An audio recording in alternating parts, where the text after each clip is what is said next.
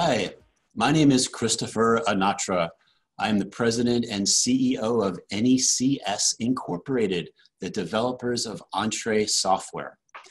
What I'm doing today is I'm sitting down talking with Keitt and Ken Yontz that have a lot of information about both GS1 information, which a lot of my clients are very interested in, as well as something really interesting, a connection that I had made from talking to Keitt, especially about how he used to work at a company called SPS, which was a developer of DSR software that ran on laptops that a lot of people use. A lot of my clients knew about that.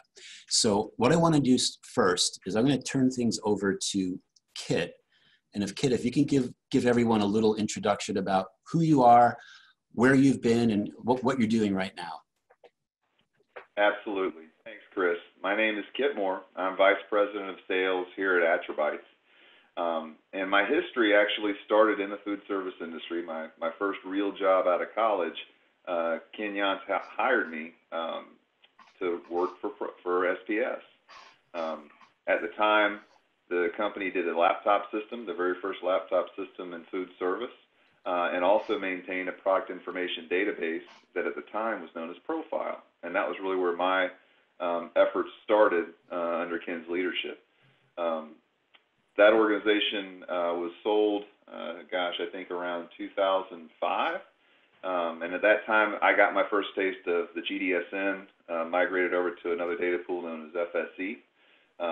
Spent some time there. Got back into the client sales with another organization known as NCR. Spent some time also at One WorldSync, another GS1 Data Pool, and finally arrived here at Atrabytes due to some previous relationships I'd earned while at FSC with Mike Kavarik, who is our CEO. And Atrabytes is a GDSN data pool, but we also do some other things as well, from document management to PIM solutions, product information management solutions, all the way to rebates, price management, things of that nature. So it's been a great experience, always in the food service space, and really have enjoyed that time helping distributors really connect with their manufacturers and bringing in good content. That's excellent. And while you're talking, I see something in the background.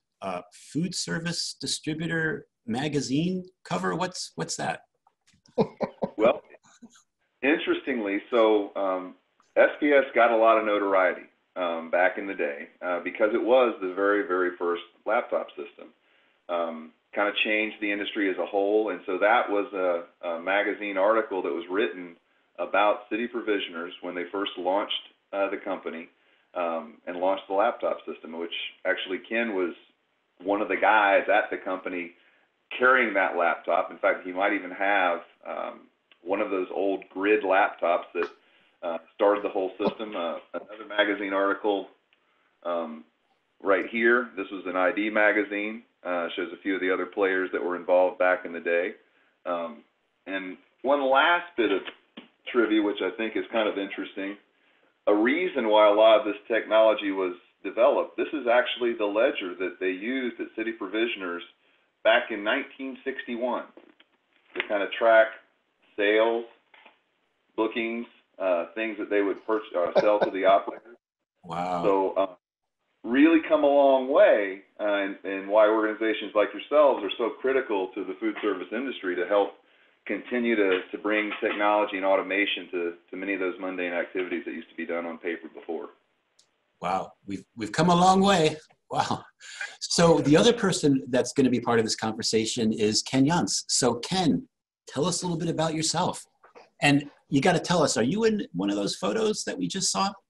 No, I'm a behind the scenes guy, Chris. I stay out of the camera. So I actually was not there when those photos were taken. I came on about a year later after the original rollout and all of that press. But I will tell you, all of those guys in those pictures still look exactly the same, but Larry's hair is a little different color, I think, than what it was in that one. But it was, my background really started out in the restaurant industry. I spent a lot of my early years in the restaurant industry and was actually a customer of city provisioners when those pictures were taken.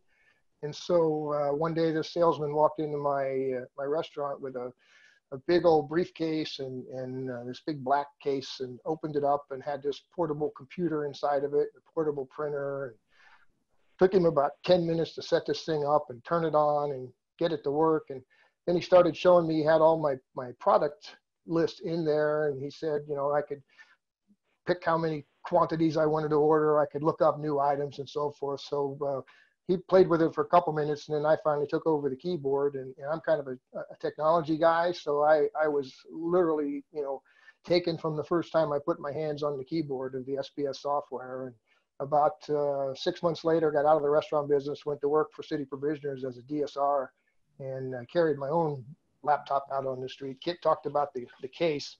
Actually, I have a picture. This is the second generation of the laptop, but the first one was even bigger.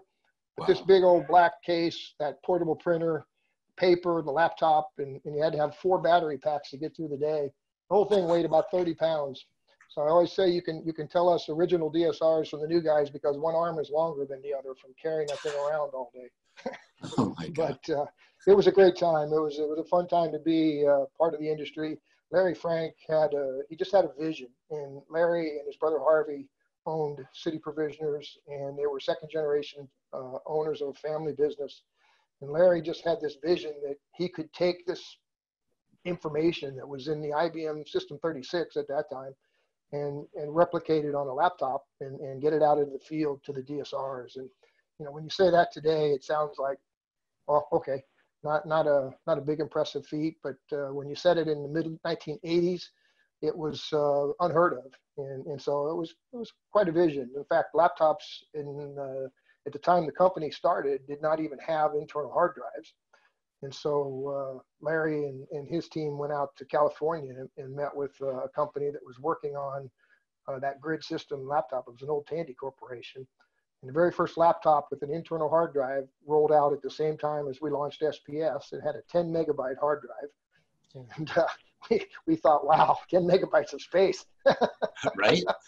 So that's how the whole story began. And then they developed it for City Provisioners. Joe Bendix was the president of City Provisioners at the time. And Joe is a brilliant guy, wrote a business plan that said, hey, if this is good for us, it's good for the rest of the industry. So they set it up as a separate company, and Larry broke off from the food distribution to run SPS and took it to the market. And it was a lot of fun. Yeah, that's really interesting because I know that's around the time when I first started NECS and was hearing about SPS all the time from my clients and potential clients. So you guys really had a big part of food distribution history. And Kit, you were part of that too, right? You were working at SPS. Tell us a little bit about that, your experience there. Well, in the early days, my primary objective was getting more manufacturers engaged in the profile database. So as Ken was kind of talking, the original grid laptop had 10 megs. Well, the next generation had 20 megs. And so there was all this extra space. And they're like, what are we going to do? So they started collecting product content and actually embedding it into the application. In fact, at that time, it was called XBD. And this is the patent that they put on that trademark for XBD, so expanded product information. And that was where my efforts were. I was working with all of the manufacturers. I would go to different trade shows, pop into the booths, try to chat with the suppliers, explain to them that this is the way things are going to be going moving forward. All of this printed point of sale that you have here, we're going to take that, we're going to put it into the laptop system, so when these sales reps are out in the field, they can address the questions of your operators and close that sale. Now, I was fortunate enough to continue to work with Ken, and I got to graduate from working on just profiles and then eventually actually selling the laptop system and moving, selling all of our products. And, as Ken moved into the presidency, I got the opportunity to move into the vice presidency, but it was a really fun time, and really appreciated the opportunities to learn from Ken as well as the rest of the team there about the food service industry. And I still have a lot of those relationships today. So it's been a good time. Yeah, it's really interesting, like listening to you both. about how that potential of getting, not just having the DSRs be able to easily enter orders and letting the restaurant or chef enter their orders somewhat easily too. But you guys had the insight right from the beginning about how important it was to have all of that product information, right? That's so important. So I just want to mention that because I definitely agree with you and see where that's been and then where things are going to be going.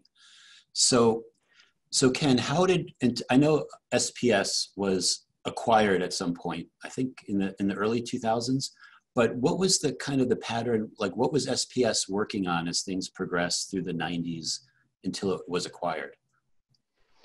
Yeah, it was actually 2007 when we sold the company, but it was, as to Keitt's point, when we launched the company in 87, the original concept was Salesforce automation. We were going to put price books and pricing information and catalogs into a laptop instead of printing price books and all of the things that food service distributors used to have to do.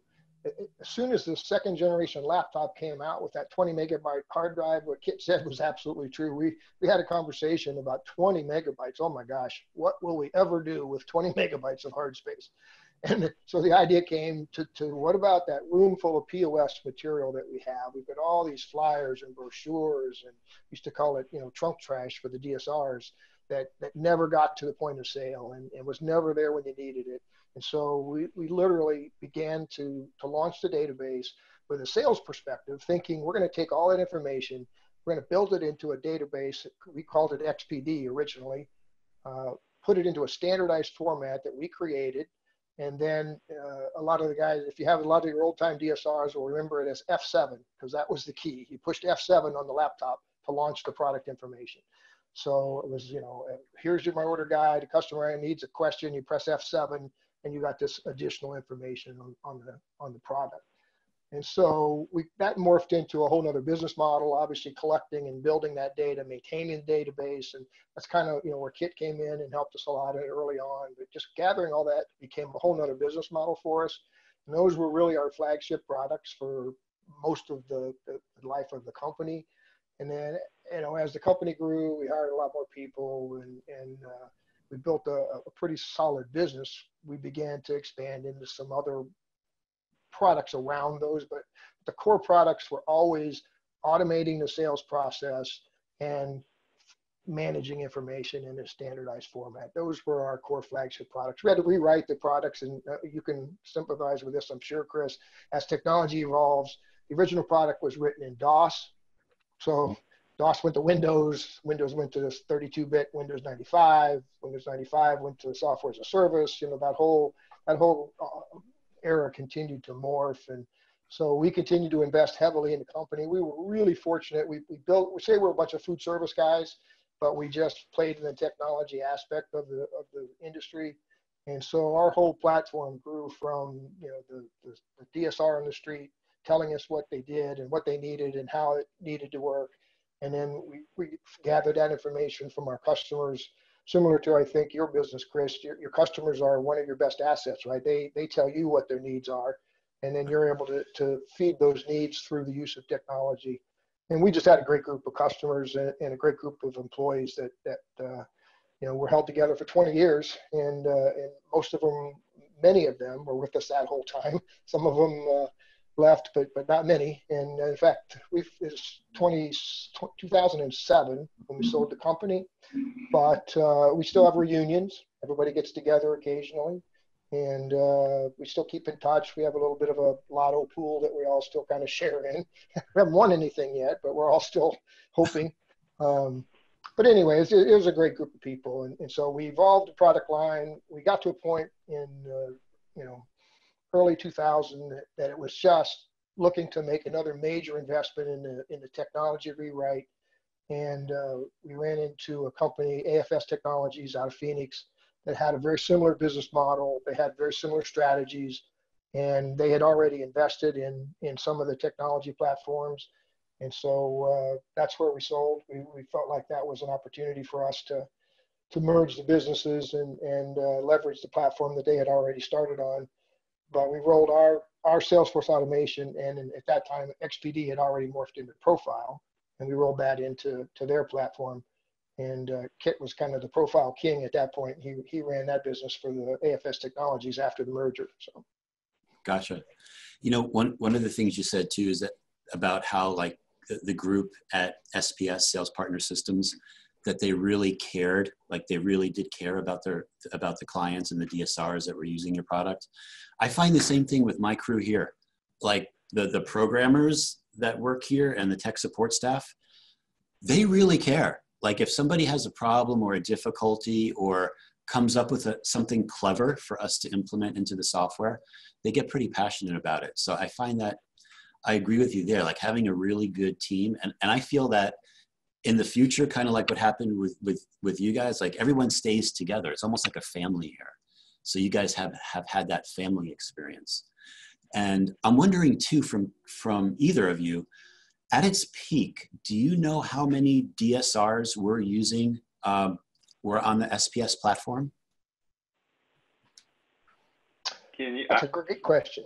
I probably could have told you that 10 years ago, but I'm not sure I know now, Chris. I know at one point in time, we had 40% of the top 50 distributors in the ID magazine that were on our platform, not all using the Salesforce automation, but all using the product information for sure. We had a pretty substantial market share for the first 10 years. And then, of course, competition came in and a few things, people started to write their own software. But I don't know that number today, but it was quite a bit. I know there was some pretty substantial amount of business going through our platform. Yeah, 30,000 is hitting my head. I don't know, like, does that ring a bell with you, Ken? Around 30,000. I remember that 40% market share, and we did those statistics a lot back then. But yeah, I remember the 30,000 number. I don't remember where that was. I know that was DSR level. We also had what we call our VAS link or value added service program, which was the customer direct model, and that was over 100,000. So it was a substantial amount of business. That to me, that was the precursor to all this e-com. You didn't have the internet back in the day, but we were installing desktop computers at the operator's facility to help them do a self-service type order entry, which, again, kind of predates the whole e-com explosion. Yeah, I'll, Chris, if you said some of you guys are old DSRs, they may remember this. This was an old piece of our original marketing, right? This was our What If program. We had a slogan that said, what if you could do one thing today that would make everything you do tomorrow more profitable? And then within that, we built our product platform. So we bundled. We had, the SPS Link program, which was the laptop program. We had the VAS Link program, which was the customer direct order entry.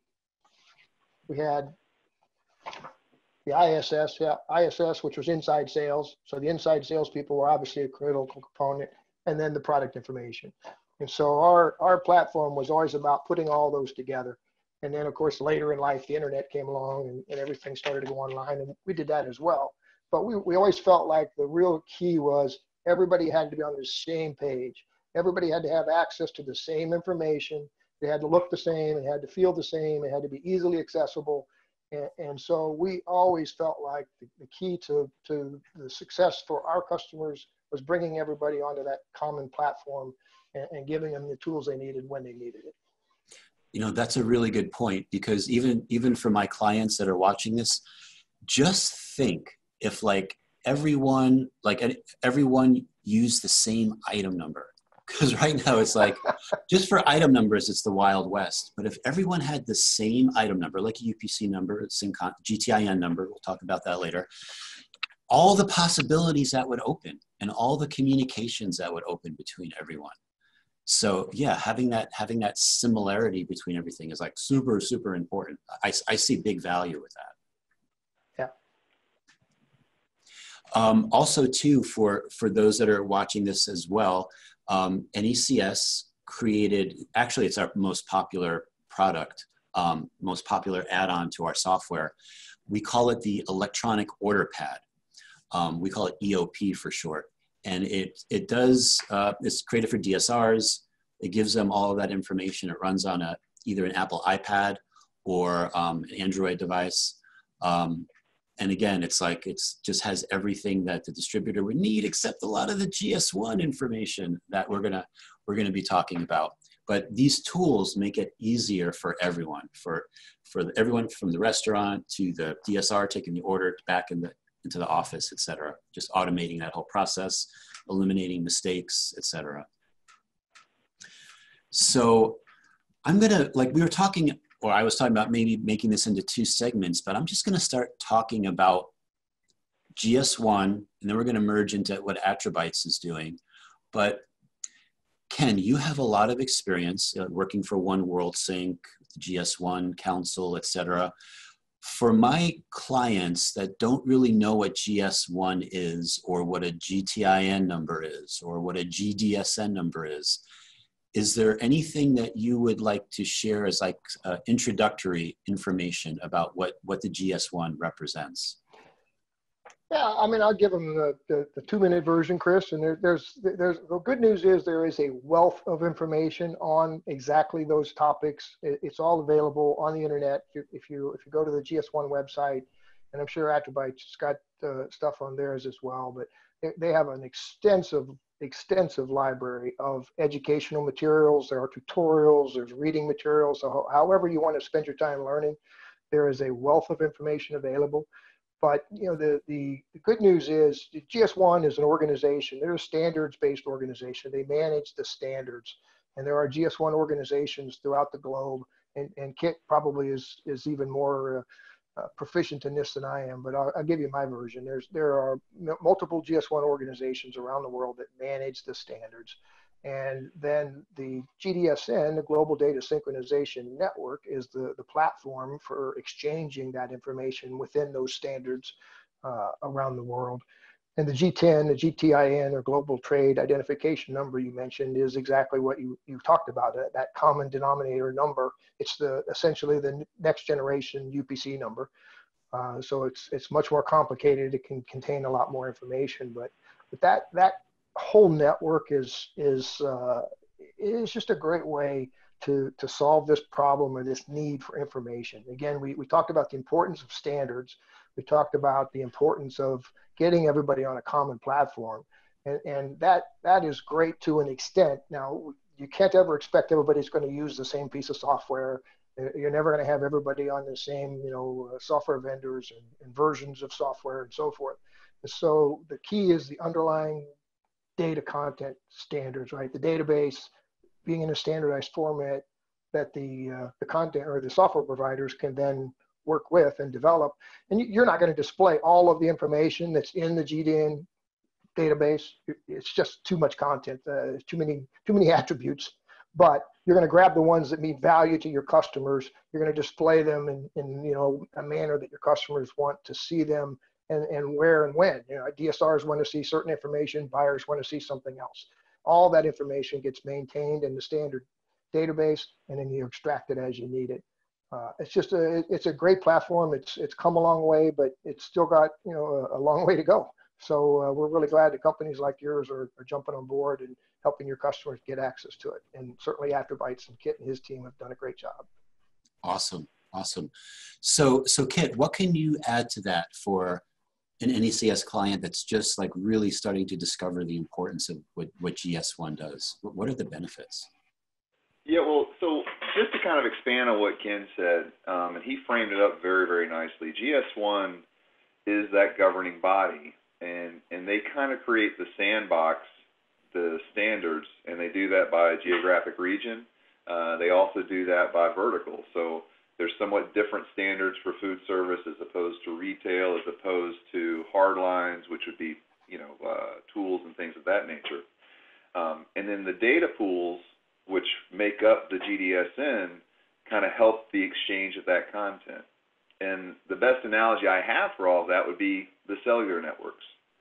So there is interoperability for all data pools. So as one of your customers doesn't need to join more than one. When they select a data pool, and that can be based on comfort with that company, price, the best tools, whoever they select can receive content from any other data pool out there. Just like, the difference in I'm on Verizon, My wife's on AT&T. When she first got started, she wanted to join the cellular network. She was enamored with the iPhone. Way back in the day, AT&T was the only company that had iPhones. Me, I was a traveling salesman working for Ken. I was going all over the country. I just needed the best coverage I could get. And so I went with Verizon. She went with AT&T. All of her monies go to AT&T. My monies go to Verizon. But we can still pick up the phone and have a conversation with each other freely and have that communication. The data pools are the same way. So if one of your customers happens to be on my data pool and one of their manufacturers, let's say Kraft, is on a different data pool, Kraft can still send that content into your customer through my network. And it really helps so that there's not a lot of duplication in spending. Again, it makes it more up to that particular customer to pick and choose what makes the most sense for them. Okay, so you just used the word content. What exactly is the content that someone gets when they're retrieving this information from the GS1? Well, to Ken's point, there's probably 500 to 600 different unique attributes that are available at the item level. Now, most folks are going to focus on the marketing fields, which we have about 4 or 5 features, benefits, serving suggestions, prep and cooking, allergen type data, nutritional claims, is this a gluten-free item, a complete nutritional fact panel, imagery, digital assets. Some of the new digital assets that are being made available through the GDSN are things like product formulation sheets, meal equivalencies for the schools, so that you can see, how much proteins this particular chicken breast might provide to that kid. And that's continuing to grow and grow as well. That's probably including video. You can incorporate video into the data feed. So it's really up to the manufacturer what they want to present, and then also on the users. Some of the things that we were doing way back in the day at SPS, we had a product called Recipe Pro. And the design of that program from a DSR's perspective would be that they could provide a food cost percentage. They could break things down more so by the hamburger patty or the bun and kind of divert the customer's view off of the case price, but look at it more at a per piece type deal. But in addition, you could actually create a complete plate presentation and a nutritional fact panel on that plate presentation by having the nutritionals tied to that same quantity. And so there's been a big push of late. In fact, one of our more recent customers is really strong on this, and that is making sure that they're providing the 100-gram nutritionals so that you can easily break that down into the specific components and then create that nutrition fact panel on the fly, depending upon whatever ingredients you might include in that recipe. That's a lot of information for everyone, for the DSR, for the end user, et cetera. Ken, is there anything? Hey, Chris. Yeah, go ahead. I give you, just to add to what Kit said, I'll give you, your DSRs may appreciate this as well. Just a little bit of history on this thing is that, our original, Kit mentioned the GS1 standards vary by geographic region and also by industry. And when the GS1 initiative launched in food service, I was on the committee that helped develop the GS1 standards for food service. There were about 60 of us, so it was a big group. But we had representatives from all over the industry, and we worked for a long time to come up with the additional attributes that they needed to add to the standards in order to meet the needs of food service. And we literally took the profile database field by field, along with a couple other sources of content, and laid them out side by side, and we went through those. So if you follow the chain profile, if we go back to the beginning of SPS, we launched our original database was XPD. We donated the format of XPD to the public domain in 1996 when we launched it as Profile, and we partnered with the industry to launch Profile as an industry standard. Then we took Profile and laid that on the table against the GS1 standards. So when the GS1 food service standards were created, those data attributes were built into that as well. And then that's obviously continued to morph. So it's come a long way, but its roots are still in certainly in the food service industry. The roots are in the core content that we started with clear back in the 80s. And it's a variety of attributes. It's grown tremendously. but it still comes down to who the user is, what information they need, and how they need it, right? Buyers need certain information to buy effectively. Salespeople need different information to sell effectively. The logistics and operations need different fields. Healthcare accounts need more health and nutritional information. Restaurants need more food cost and marketing attributes. So it's really the ability of the standards to be tailored to the user is what makes it so powerful. Keitt, were you going to add something to that as well? No, he summed it up very, very nicely. It's been interesting to me just to see that evolution, though. And I remember being in the food service initiative meeting. There, Ken mentioned 60. Actually, I think there was like 100 people in that initial meeting where everybody was asked to stand up and say, "Will you support this moving forward?" And it was just very, from the Cisco's to the U.S. Foods, trickling on down to like L&B Leggett's and Tyson's and PepsiCo's, but all moving forward. The other interesting thing, too, is I think the GDSN prior to the food service initiative had really been driven in large part by the large retailers like a Walmart. And their main objective was really to understand better case dimensions, pallet configurations, so that they could then more efficiently transport box from A to B.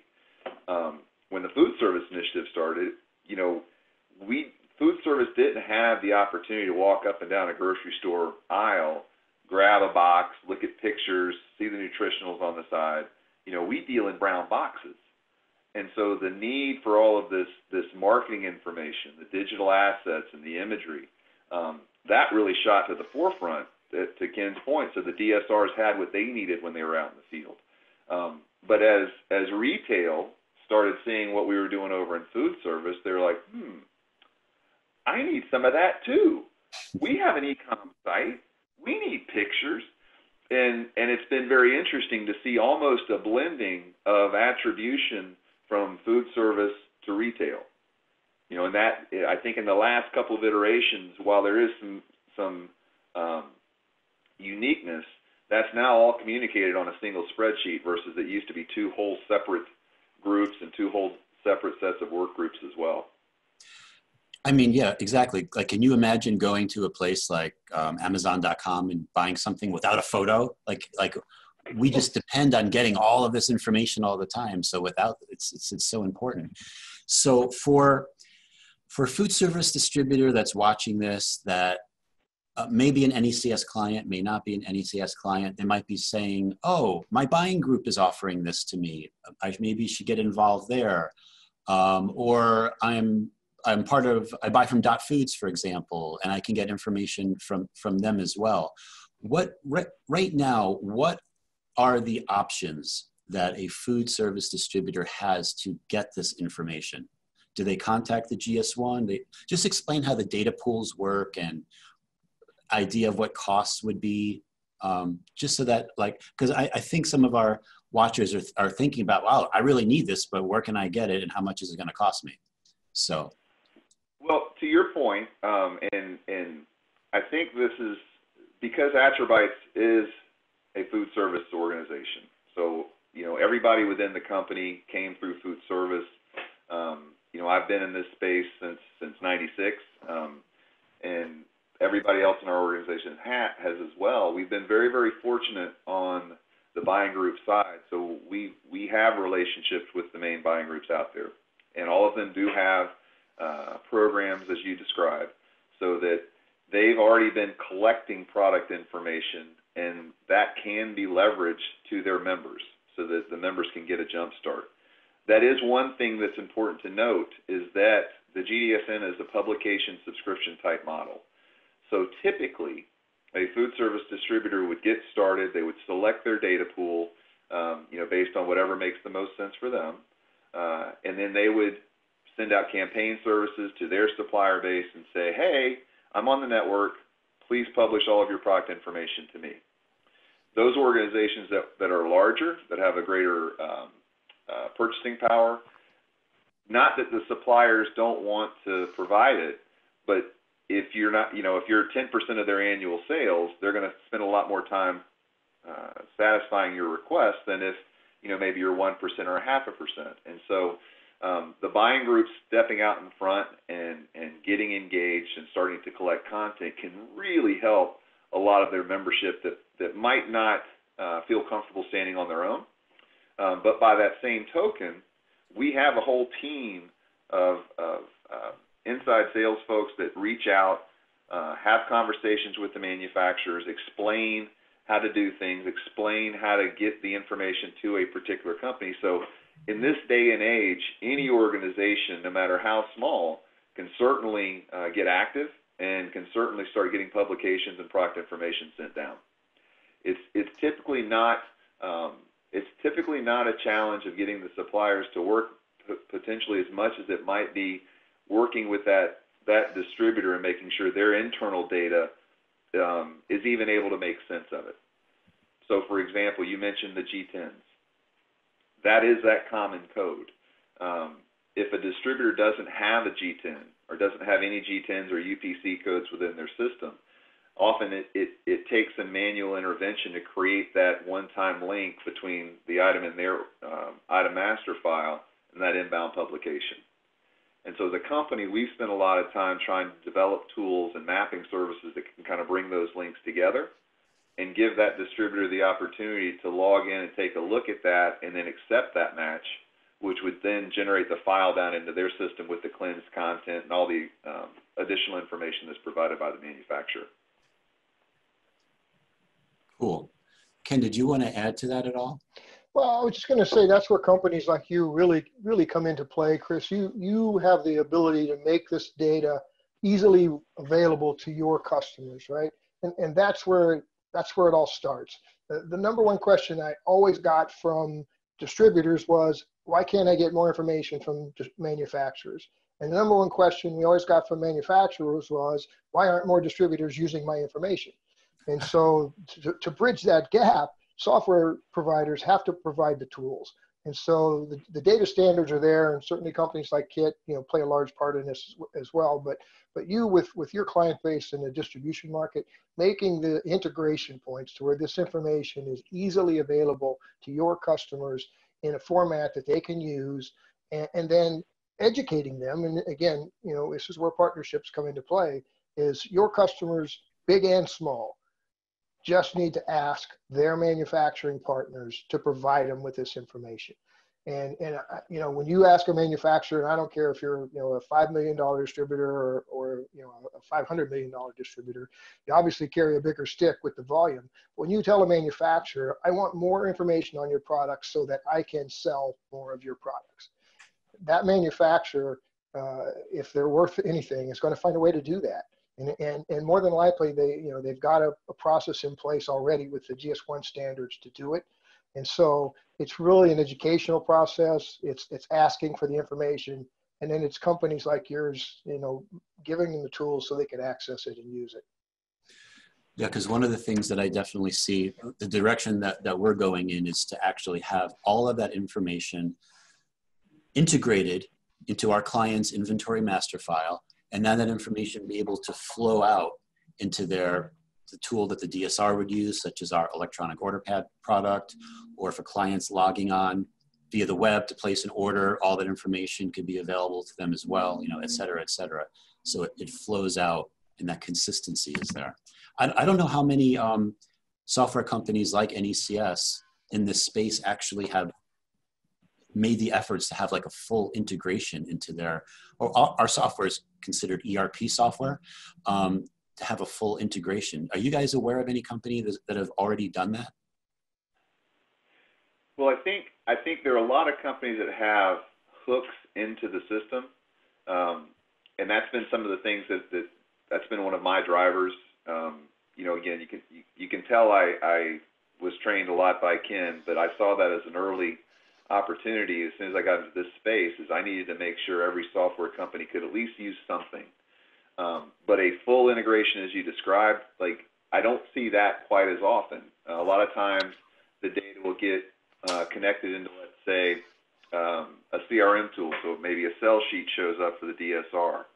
But then if you look at the warehouse management solution, they don't necessarily take advantage of all the logistical data that comes across to the GDSN within those applications, or the truck loading applications. I think there's a lot of other areas within the business that the content could certainly be used.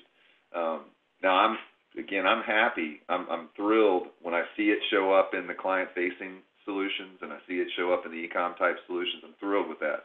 I just think there's other benefits that distributors could get from it if they use it in other places. Like, as you were saying that, I was remembering that on some of the items, it actually shows the outside of the box that the products are packed into, so that could be useful for the warehouse staff as well, to make sure that they pick the right product.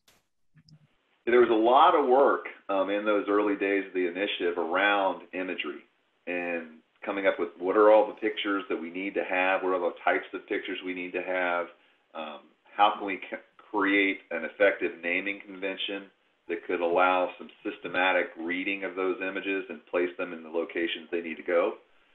For example, like a beauty shot, you might want that on the sell sheet.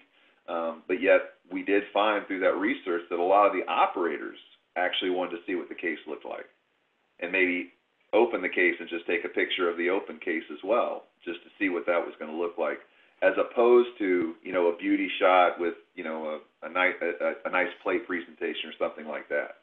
They wanted to get more granular and actually see the product as it might arrive, or see it in a raw state that they might begin to prepare it.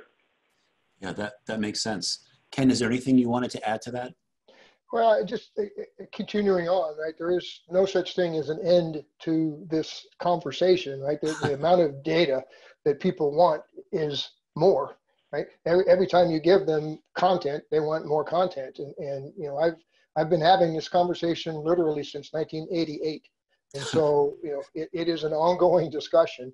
And the more we know, the more we want to know. And nowadays, with the easy access to information, there should be no such thing as an unanswered question. So people want to know unlimited amounts of information.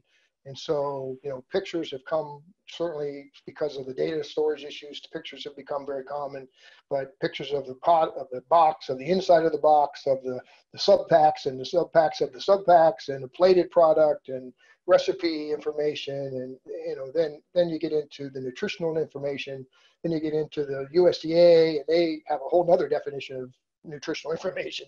So it's just unlimited, and so it can become overwhelming, and that's the challenge, right? It could be so much that you just freeze, and it's like, oh my gosh, there's no way I can do this.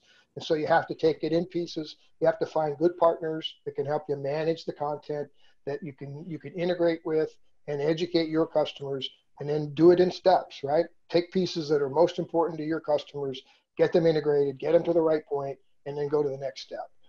Because again, by the time you start giving this to your customers, they're gonna want more, and that's a great thing. But you got to get started. You know, we used to talk about getting on the bus, right? That was the old technology story. If you're standing at the bus stop and your bus pulls up, and just before you get on, you look behind that bus and there's another bus, and it's a little bit nicer, and it's got fancy windows and leather seats. So you think, I'm not going to get on this bus, I'll wait for the next one. So that bus pulls away, and the next bus pulls up, and just before you step on, another bus pulls up, and this one's got air conditioning. So you think, I'm going to wait, and I'm going to get on the next bus, and that'll go on forever. And so at some point, you got to get on the bus, and you know, then you'll get to where you want to go. So it's a great project, but it can be it'll be a large project with a lot of work. So there'll be a lot of work for, well, Ken, you're retired now, but for Keitt and myself, we've got lots of stuff to do in the future. That's why I love talking about this stuff now, because I don't have to do any of the work anymore.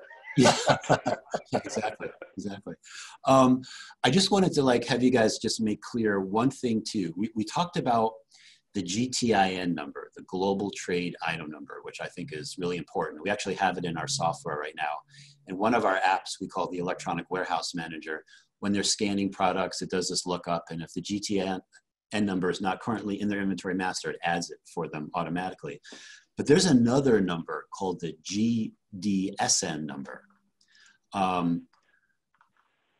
GSDN number. Yeah, the GSDN number. I think you're thinking of a GLN. GLN, yeah. The GLN number. Okay. Yeah. What does the GLN number represent, and why is that important? Well, so like the G10 represents the item. The GLN represents the physical location. That's a global location number. And that number, that numeric value, is what gets tied to the data pool. And what, if you are a recipient or a distributor, that is the number that a company like a Tyson would set up in their system to publish their content to you. So it's all driven by these unique numbers. And in fact, another number they might hear is a company prefix. And so that's kind of what organizations purchase to create G10s. But that's also a number that is used to create that GLN to identify you on the network. Okay, so if I am a distributor and I have a warehouse location and I've got all of my clients that I sell to, does each client also have a number that represents their location where the product ended up at? They can. And there are certain operators that have done that from a traceability perspective. I believe Subway. They have every single restaurant in the country identified with a GLN, so that if there is a particular recall, and they've also forced their supply chain to do scanning on inbound as well as outbound, they can surgically remove that item. They can know specifically what stores within their entire supply chain had a particular product delivered, and then can surgically remove that. And I think that's another really, really important thing. I remember, a part of those early GS1 meetings, John Martin with Martin Brothers was a big driver of this whole thing. And he had just a really funny way about himself explaining things. And as he's talking through this whole thing, he started talking about a recall.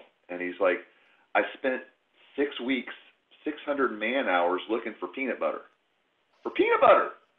And you would think, they could find where they put that product. But because of the way the data was back in those days, that was their only option. They had to pull out every bit of peanut butter they had ever sold to anybody in the organization through a certain time frame. And having this extra layer of identification certainly helps you to gain efficiencies in a lot of other areas.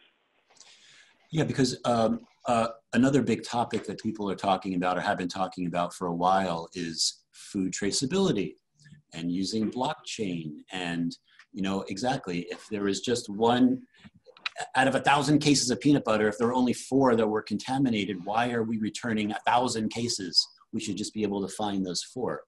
So my thought was that eventually each location that a distributor sells to should have their location, just like what Subway is doing, to have that complete traceability. Ken, do you have any insights about that? Yeah, I think that's great. I grabbed this out of my pile. Kit was talking about John Martin. Just so happens I have an old reprint of John Martin. Martin Brothers was Innovator of the Year in 1998 for just those kind of thoughts, right? Oh, so wow. This was a reprint of an old SPS ad we did to congratulate them. But there were some real innovators involved early on in this whole process.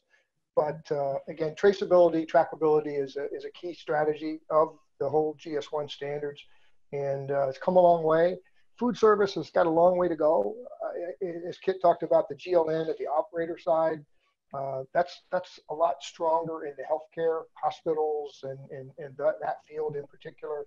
Schools maybe have come a long way, but restaurant level, there's so much independent in the restaurant industry. The chains certainly can get there. The independents have a lot of work to do. So the GLN to the operator level is still very much a work in progress. But just anything from the distributor side, certainly Dot Foods, and the distributors that have multiple warehouses, multiple locations, from a traceability, trackability standpoint, and food safety, it's almost imperative. That makes sense. There's also other concepts on the other side of it. I know one of the things that NECS got involved with very heavily that was government mandated was the COOL requirements, COOL, country of origin labeling. So for example, if you were to buy prime rib from someplace, that you would know, oh, this is from beef cattle from Argentina or Canada or China, wherever it was coming from, to give the consumer an idea of where that product came from.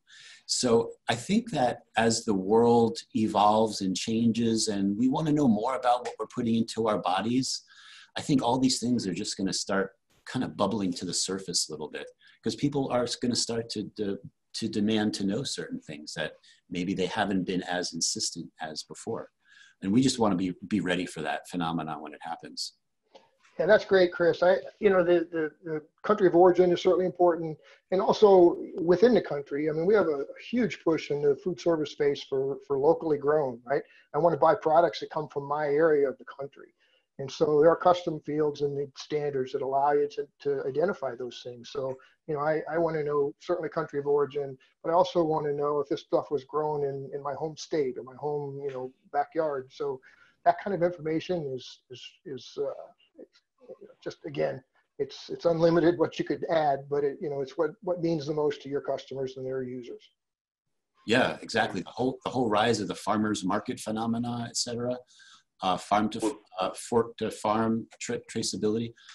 Kit, what were you going to add to this?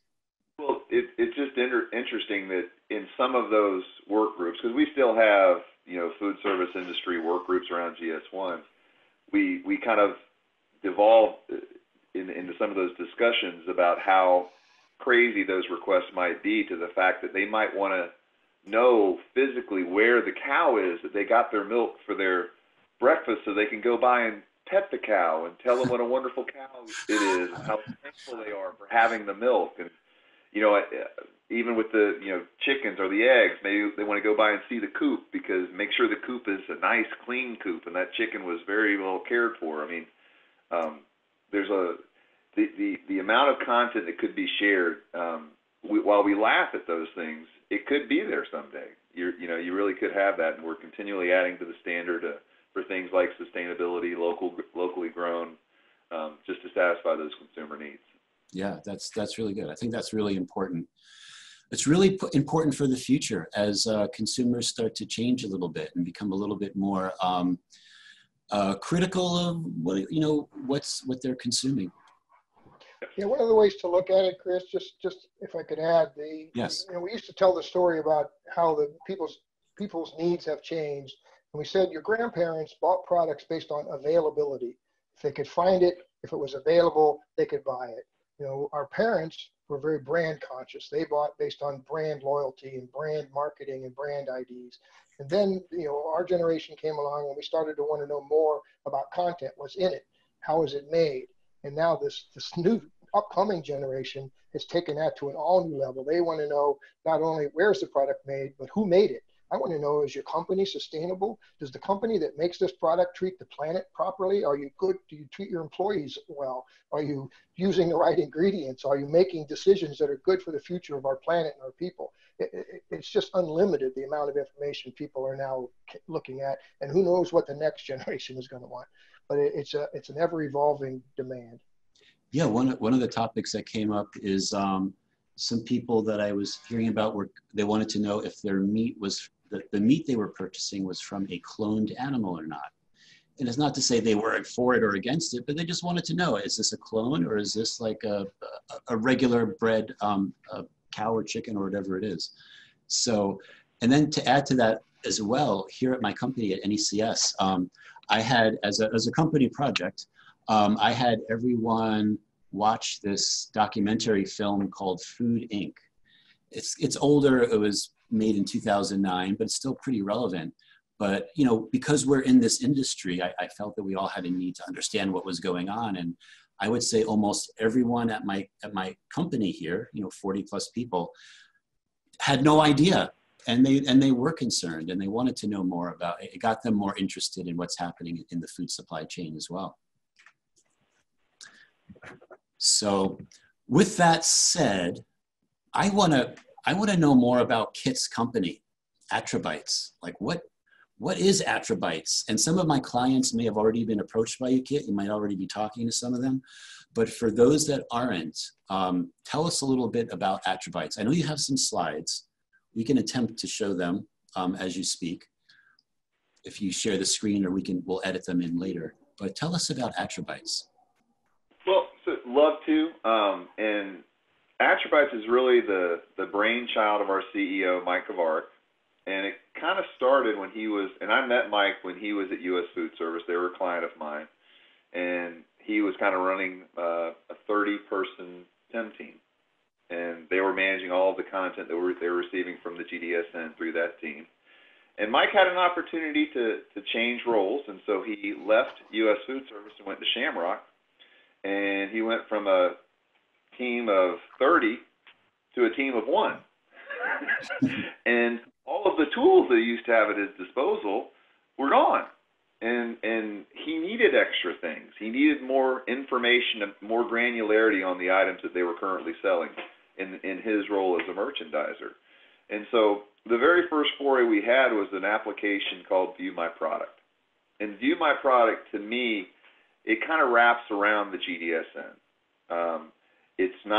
We weren't a data pool at that point in time, but we could wrap around the GDSN, provide additional granularity on certain items, such as, my cheese is cheddar, my cheese is round, my cheese has 16 slices. But further descriptors on the item itself, which could potentially be in the GDSN, but it's not fielded out that way, and so it would require a little bit more effort. In addition, there was opportunities to create scorecards and score the data that was in the distributor system that had been provided by the manufacturer. Now, there's a bit of uniqueness to that in that when this first started, many manufacturers would call and they'd kind of get upset and they're like, look, I know my data is perfect in my data pool, yet I'm getting this scorecard that's not really that great. Well, the View My Product application doesn't score the data based on an inbound transaction. It actually scores the data based on what that distributor has received and consumed, which is a very different look at that. And in certain cases, we might find that maybe that manufacturer was populating this marketing field, but the distributor was consuming this marketing field. And so there's some opportunities there to populate more fields on the GDSN side, or have a conversation with the distributor, maybe having them consume a different attribute on the inbound side. Also related to the imagery, the notion of giving that supplier the ability to log in, see what images that distributor had on their specific products, and even give them the ability to resort those images based on what the specific need was. So if the distributor was showing the very first image was a closed case, the very next image next to it was just a different angle of that closed case. Now that supplier or manufacturer get in there and actually rearrange those so the beauty shot showed up at the front side, next case right next to it, then the open case shot, so on and so forth, to kind of improve that overall data quality. Since we were doing that for quite a while, many of the suppliers who were getting in and using our application, they kind of said, why aren't you guys doing a data pool too? So, I mean, we like working with you. We like working with your team. You're very helpful. It's easy to work with. You seem to understand the business a little bit. And so that was what we did. So based on customer demand and the supplier community, we decided to go ahead and move forward and become a fully certified GDSN data pool. And we've kind of filled that role within the food service space as the food service data pool. In fact, we are the fastest growing data pool worldwide, based on number of GLNs that have been tied to our system, both on the recipient side as well as the source side. I mentioned earlier we've been very, very fortunate to be able to earn the business of the major buying groups in food service. We've been able to develop these programs that, again, allow some of these buying groups that might have 350,000 items that they've already gotten published into them that could be shared with their membership, so that those members, if they want to get started in this process, they can jump in, have data right away to start working with, and then get that content out to their DSRs and their operators pretty quickly. Now, that's one other thing, too, that I definitely want to say. That one of the first questions we always get within this type of a project is, how long will it take? When will I be done? Well, you're never done. And I don't mean that in any kind of a negative light, but it's always an ongoing process. You're always looking to improve your content. You always, as a distributor, bring in new items. manufacturers are always launching new products, so there's always going to be this process. But we can get you up and running pretty darn quick and get data flowing pretty quick as well. Once we had the GS1 Data Pool, we kind of started to branch out a little bit more. All things related to content and products. So we also started doing document management related to potential vendor documentation that might need to be stored and managed at the distributor level. Another easy tie-on was rebate solutions, price management, things of that nature. And in today's environment, we're also doing virtual food shows. It's easy to prop those kind of things up in a very cost-effective way, since we already have all the content coming from the suppliers and can actually create, a legitimate booth experience with a variety of items that all have, digital assets, marketing information, nutritional information, the kind of details that would be necessary to have a purchasing conversation. That is all really interesting information. I'm going to make sure that everyone watching this has access to contact you directly, Keitt, and get the website for Atrabytes. Same thing with you. Ken, I know you're retired, but I don't know if you would take questions from people if they asked you. Sure. I'm easy to find. Keitt knows how to get a hold of me. I guess I should explain the reason I'm on the call, Chris. At SPS, we always thought very highly of you and your company as well. We really enjoyed during our time watching you build your company as well. And Keitt and I have been friends for 25 plus years. We go way, way, way back. And I know Keitt doesn't look old enough, but he's literally been doing this for 25 years. And he has a wealth of knowledge that I know he can help you guys with. But we started out, SPS, our philosophy and our strategy was very simple. It was people, process, and technology. We started by understanding the people, the person that's going to use the tools, the processes that they go through, and then how do you improve that with technology. And that's how we built our company for 20 years. And we're very proud of the fact that people always came first. And they still do today, even though all of the senior management is retired. We're all still friends. We all still get together pre-quarantine. We get together regularly with our wives for dinner and travel. We have occasional SPS reunions. We're all about the people at our organization and our customers. And Keitt is the same way, and I know you're the same way with your business as well, Chris. And so that's the reason I came out of retirement for a couple of hours to be part of this call. But okay. Sure, I know a few things. Certainly, Keitt is probably more up to date, but I'm happy to help wherever I can because it's good for the industry. I appreciate that. So if someone does reach out to you, they have to realize you're in retirement. There could be a delay. Yeah. I'll respond, but they might hear waves running in the background. You could hear the ocean in the background, but that's okay. All right, that's cool. And you guys really, SPS legendary in the history of food distribution software. So I owe a lot to you guys. You really made some really super important headways, and I like how you put the people first. Because as I know, as software developers, I can sit here with my team and we can come up with all these interesting ideas that just are useless because it's not the people in the field so much that are using it. You really need to have that input. So I'm gonna ask both of you a question in conclusion. Ken, I'll start with you. I'll put you in the hot seat first. Where do you see things in 5 years from now related to the GS1 and the future of food distribution software? If you were to look into your crystal ball, where do you think we'll be in about 5 years from now? Or where would you like us to be? Yeah, I hope we're much farther down the path. I think to me, Chris, the exciting part now is about the connection between the people and the technology, right? The ever evolving touch point of people to the technology. And it's gone from the old keystrokes of DOS to mouse clicks of Windows to now, voice recognition technology and so forth. That's it. Artificial intelligence and the ease of use of the technology is where I see the big exciting things over the next 5 years and beyond. But I think we have so much available to us. There's so much information. There are so many tools out there that can help us. And yet we don't have time to learn how to use them all, right? Who has time to go to school to learn how to use all of the, how much of your Microsoft Word program do you use? You probably use 10% of the capability. And so we got to find easy ways for people to use the tools that are available. And so I'm excited. I'm not part of it anymore other than being a user, but I love to watch this thing evolve. I think it's going to be exciting to see how, usability and artificial intelligence and the connection between the people and the technology continues to evolve.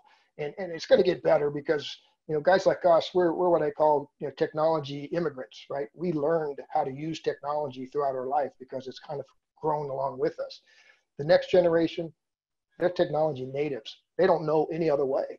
They wouldn't know what a phone book was if you gave it to them. So they only know technology as to how they live. And so those people are going to just be light years ahead of us as far as rapid development. So it's going to be fun to watch, and I'll enjoy watching it from my seat at the beach. Yeah, right. Very well said.